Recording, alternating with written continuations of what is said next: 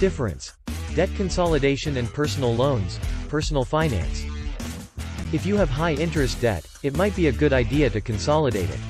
How different between personal loans and debt consolidation loans? This means that you're not putting anything at risk if you default on the payment. What are advantages of debt consolidation loans? Spread out your payments over a longer term by switching to a lower interest rate mortgage. That way, your payment will stay the same, but the amount you need to pay will decrease each month because the interest portion of your payment decreases. What are the drawbacks of getting a debt consolidation loan?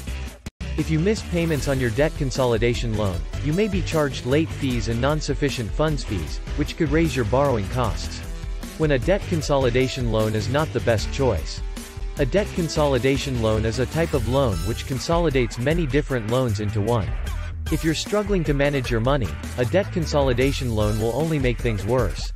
Will a debt consolidation loan negatively affect your credit score? Debt consolidation loans are often used by consumers to streamline their debt, but they can also hurt your credit in the short term. When considering a debt consolidation loan, it is important to consider if it will work with your overall financial strategy. How to consolidate debt.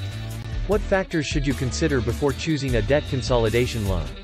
For example, some fees are tied to interest rates so that the lender can offer the borrower a lower interest rate. Alternatives to debt consolidation loans.